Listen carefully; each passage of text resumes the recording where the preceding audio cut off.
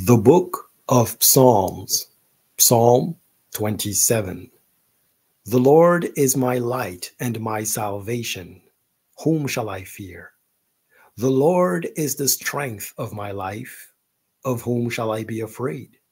When the wicked, even mine enemies and my foes, came upon me to eat up my flesh, they stumbled and fell. Though an host should encamp against me, my heart shall not fear. Though war should rise against me, in this will I be confident.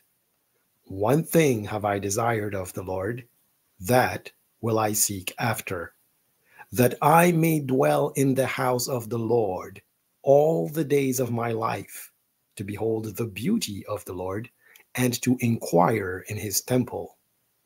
For in the time of trouble he shall hide me in his pavilion. In the secret of his tabernacle shall he hide me. He shall set me up upon a rock.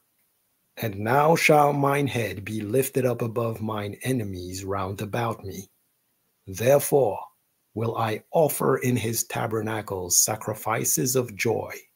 I will sing, yea, I will sing praises unto the Lord. Hear, O Lord, when I cry with my voice. Have mercy also upon me, and answer me.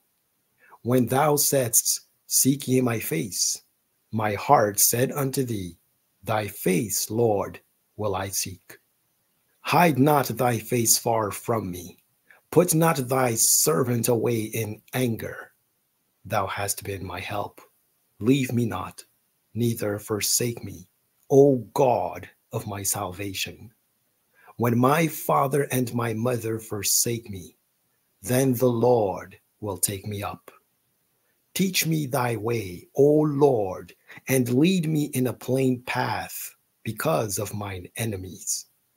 Deliver me not over unto the will of mine enemies, for false witnesses are risen up against me, and such as breathe out cruelty.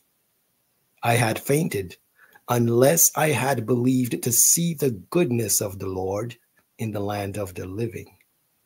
Wait on the Lord. Be of good courage, and he shall strengthen thine heart. Wait, I say, on the Lord.